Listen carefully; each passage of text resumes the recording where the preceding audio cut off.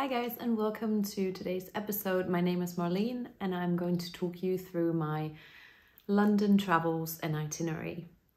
So starting from the beginning, I went to Brighton for a conference this last week to attend a conference at the University of Sussex, and I did have a very good time in Brighton. I did upload a short vlog about my time, especially about my after work highlights, but I did also, after being in Brighton, go up to London because my flight was going out of there again on Sunday, and I spent Saturday and Sunday there just on my own, which is, I'm very happy and glad that we're able to do this just after a work trip, spend some time there on our own and in our free time. I did get home on Sunday really late, so I was really tired the next day, but it was really worth it, I think.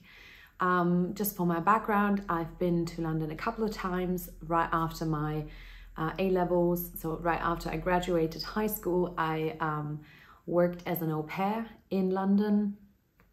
I was in the east southern area of London, around Dulwich, Peckham, and yeah, I always drove up to kind of like central and explored some other areas when I was living there, but I mean some areas more than others. And so in the leading up to this trip, I did plan kind of like my perfect day itinerary. And if you're anything like me and you've subscribed to this channel or you come across the kind of like keywords of this title, you will like books, you will like coffee, and you will like yarn.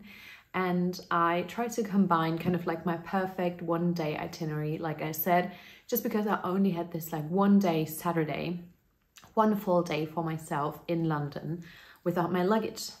I did have to check out Sunday morning again, and then planned a day around visiting a friend who I met through the Instagram knitting community, and wanted to see her yarn shop.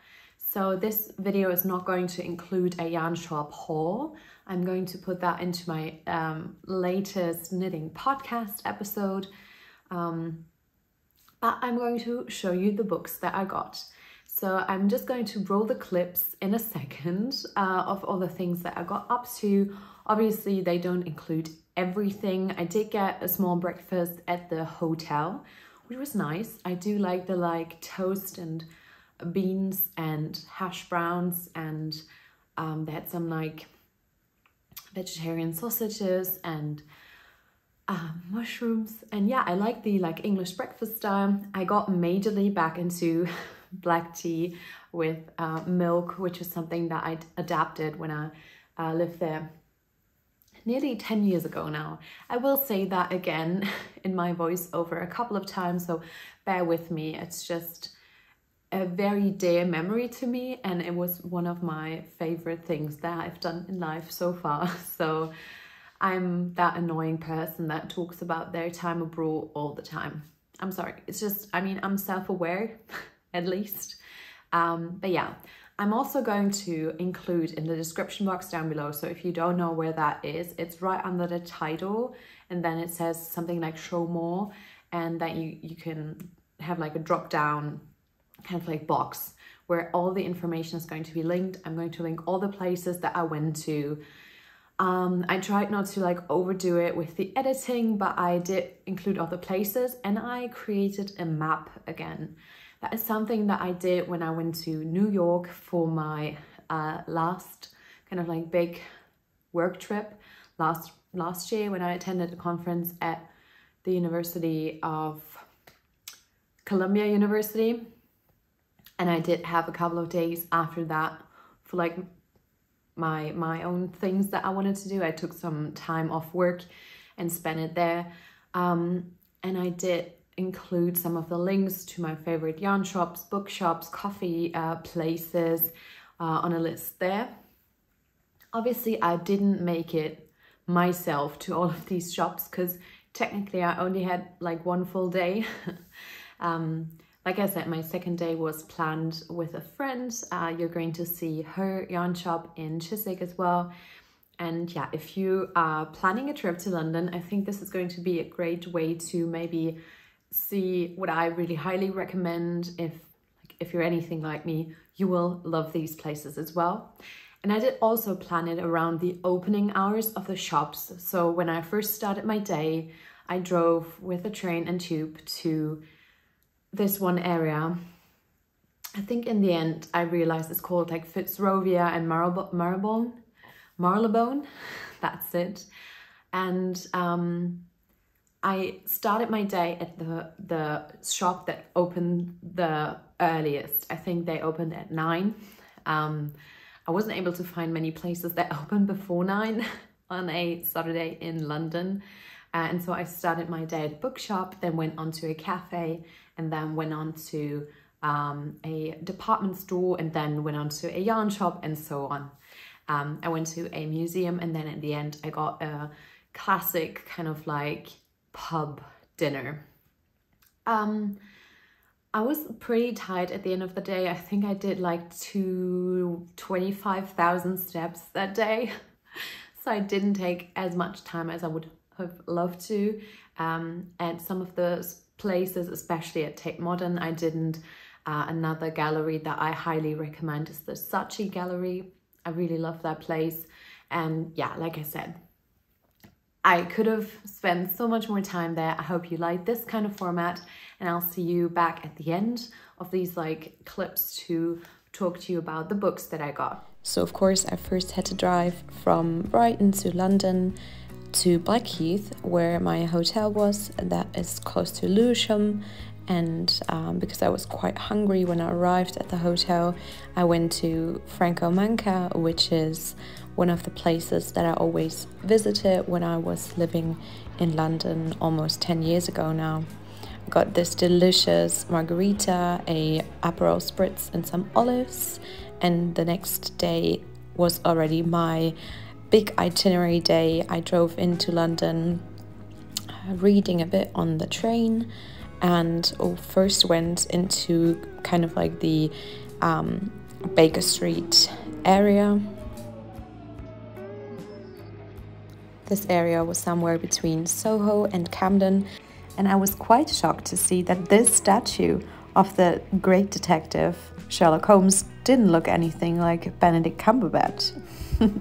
My first stop here was of course Marylebone and the Daunt books store, which was somewhere where I wanted to go for a long time. I've already got one of their tote bags from a friend who previously visited London and went there, and I already knew what I wanted to get.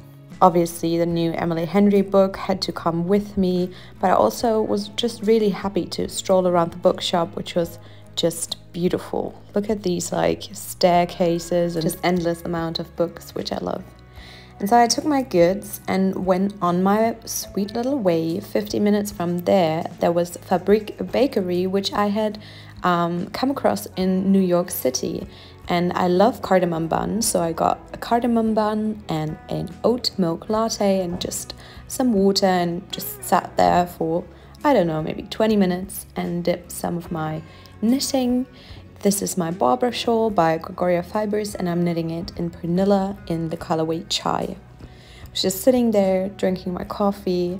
This was kind of like my second little breakfast. I already had a small breakfast in the hotel. I didn't know I had booked that, but obviously I did. And then I went on to my next stop on my list, which was Liberty London, which is a very traditional department store. It is very well known, I do think. And it is close to Oxford Circus, so I was pretty much walking around Fitzrovia and Marylebone for that first part of the day. And here in Liberty, I was just looking at so many beautiful things that I couldn't afford. But one thing that I treated myself to was a brow threading session at Blink Brow Bar in Liberty. And I really liked the results. I was so happy to get my brows threaded once again, since I haven't had them done like that in a long time. When I was living in London, I usually got them done that way, and it's just my favorite thing. And here in Liberty, I was walking through the textiles and fabrics area, and they actually also had an area where they had wool and other crafting things, which I was really interested to see. I had never seen that and I didn't know that they offered that. One other thing that I really loved in this area of the shop is that they had this huge amount of buttons and the displays, as well as patterns to sew. And yeah, just the general aesthetic of the store is just wonderful. In here I only got my staple perfume, which is Eccentric Molecules, but I also just mooched around the shop and looked at the beautiful displays and the beautiful flowers in front of the shop. And from there, I just walked through Soho for a bit. I just admired the huge LGBTQIA plus and pride flags that were on there before grabbing an iced latte at Arabica and then just moving on to stroll through the streets and just look at everything that came my way. And then took the tube to Islington, to the Camden Passage, to go to the first yarn shop of the day. This was actually such a lovely area and there were so many nice like little shops and this like antique market as well as cute little cafes. But the main reason why I came to this area was Loop London, which is one of the yarn shops in London, and it's such a cute and eclectic looking yarn store that has so many different brands of yarns and colors. As you can see here, I was actually quite overwhelmed by the amount of yarn that they had. The staff was lovely, they talked to me and they were all knitting. I just got a couple of small bits in gift for a friend and then went off to Tate Modern, which is one of my favorite museums in London, and admission for the general exhibition is free, although you can also pay more to get into the special exhibitions that they put up. This kind of like performance I had already seen before, so I'm always so happy to see artists that I already know being displayed in huge museums like this. This is Martha Rossler with her well-known piece, Semiotics of the Kitchen. And here are just a couple of the other art pieces that I enjoyed looking at the most. Some of them very political. I was just there for about an hour. I couldn't very much walk at this point anymore. I was so tired, my feet were so tired. So I did go back to Blackheath, to the local pub, and got some mac and cheese with some arancini balls and some green beans, which were so amazing, before starting my second day in London. I actually went to Chiswick to see my friend Valentina. She has a yarn shop there called My Ivory Room, and we did meet over the Instagram knitting community. I did have to take my luggage and already check out of the hotel. This was my last day in London. This was Sunday, but that was no problem because Valentina was so amazing and let me just leave my baggage at her place. And I was able to look around her beautiful shop and squish all the amazing yarns that she has in stock. We also went to the local Waterstones and I did get the second book, which I'll talk about in a minute. And then we went to Gail's bakery where I got a almond croissant, which is very much nostalgic for me because this also used to be my favorite order when I lived in London almost 10 years ago. After going to Waterstones and taking our time, we went to lunch at Napoli on the road and shared a vegan Parmigiana pizza before going back to the shop, where I got a couple of skeins of yarn, which I'll show you in my upcoming podcast episode. And then it was already time to leave for the airport to go back home. Hi again. So I hope you like these kind of like clips of my time in London. Now I want to talk to you about the books that I got. The first book that I did get was from Daunt Books, and this is Happy Place by Emily Henry. I already read, in English it's called You and Me on Vacation. In the German version it's called People We Meet on Vacation, or I don't really know why that is, or if that's like the American English version that I had access to. I don't know why. I listened to that on Audible actually, and book lovers I got the book for in paperback version. I actually prefer paperback over like the hardcover books any day, but this was quite new still, so they didn't have the paperback version yet, and it was still only, I think, 15 euros. Oftentimes the hardcover versions cost like 20 or like 20 plus euros. But yeah, I don't know much about book publishing, so I don't know anything about that. But this I planned on getting at Daunt Books. I was just really anticipating this book to come out. Like I said, I had read 2 of her books previously, and I really loved Book Lovers. People we meet, or people that meet on vacation, or you and me on vacation. I do think the like title, people we meet on vacation, doesn't really match the book in a way. I mean, you and me on vacation fits better. And I don't know why they did that. And also the book didn't speak to me as much as Book Lovers did. I don't know why, but I think like the last couple of, maybe this is going to spoilers, so if you don't want to hear any spoilers, maybe like skip ahead a minute or so. But I thought like the last hundreds or so pages were a bit repetitive, and it was like, will they or won't they like get each other in the end? And it was like, oh, come on. Now I know you don't think you deserve her, you don't think you deserve him, but like, get it together. It was just a bit like, come on. But yeah, I'm really looking forward to read that. I think it's going to be a perfect summer read. And on that note, I got Beach Read as well. It's also by Emily Henry. It's also this like beautiful cover. Both of them are by the Penguin Publishing House. And this might be my travel book, because I'm going to only in like a month. Yeah, it's only like 4 weeks, and I'm going to fly to Seattle to see Chelsea. And I think because this is the paper book version, this is going to be a perfect book to take with me on the flight.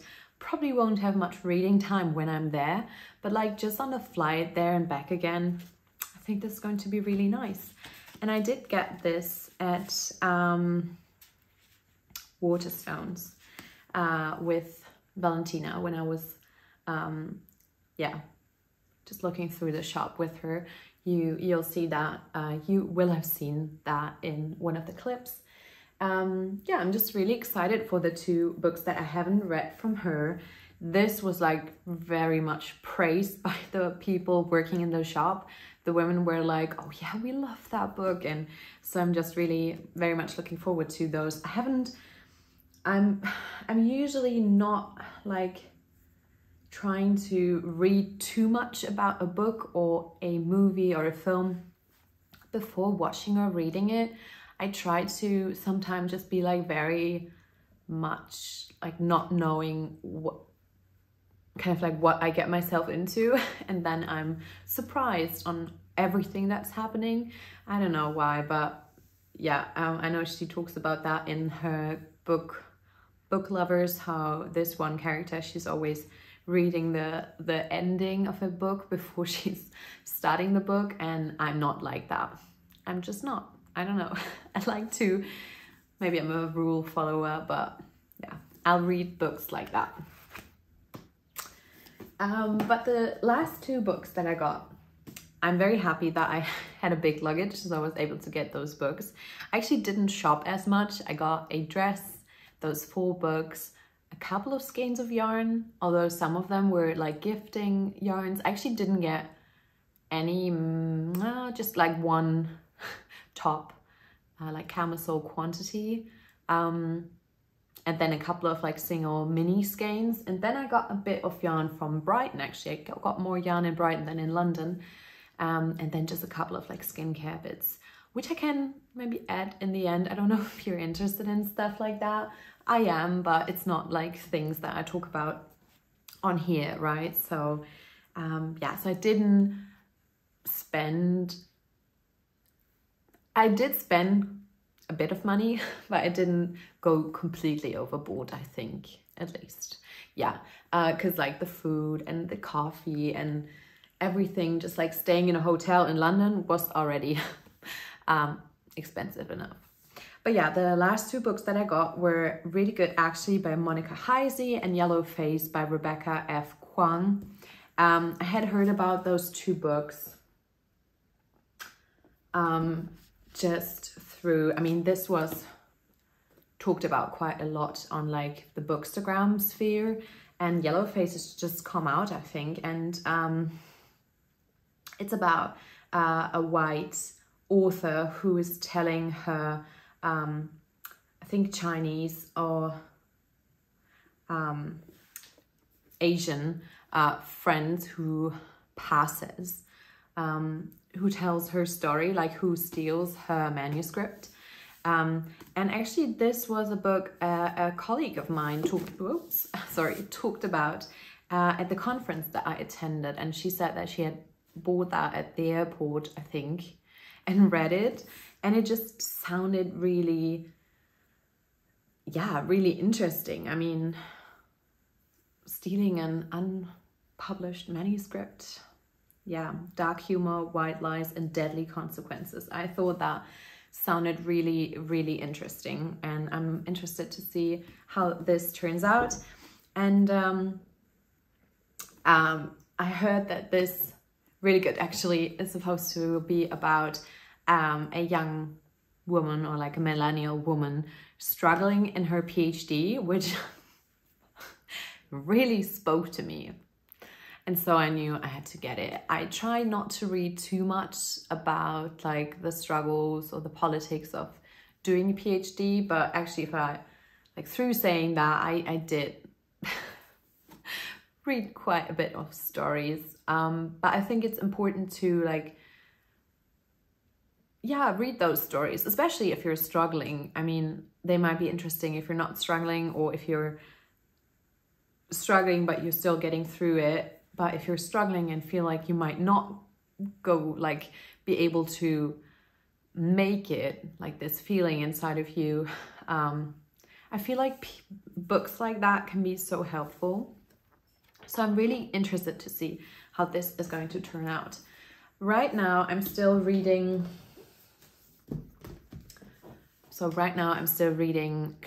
Cleopatra and Frankenstein, and another book called Thousand Serpentine Fear or Angst. It's a German book by a German, black German author from the, so it's a book by a black German author. It's called Tausend Serpentine Angst. It's a German book. I know there's an English title, but at this point in time, I don't know it anymore. But yeah, I'm reading those two books. Both at this point are not really easy to get through. Obviously, maybe because of the content of the book, but also because, I mean, I'm like 50% through the Tausend Serpentine Angst, and it is difficult to read, but also I think it's so important. But with Frankenstein, or Cleopatra and Frankenstein, I seem not to really get into it. There are a couple of aspects that speak to me in a way, but yeah, I will have to finish those two to really make my mind up about them. But I just wanted to say these books are probably not going to be read in like a month. They will probably take me all throughout the summer, and I do still have like a couple of books stacked up for my to-read list for this upcoming season and the next couple of months. So I will slowly make my way through them, but I'm just really happy that I got those. And maybe this is going to make a nice thumbnail. But yeah, I really hope you enjoyed my kind of like my perfect London itinerary. I really hope you enjoyed this video, my perfect itinerary for one day in London. I hope you're excited for my next episode, where I talk to you about my yarn acquisitions that I made in the UK.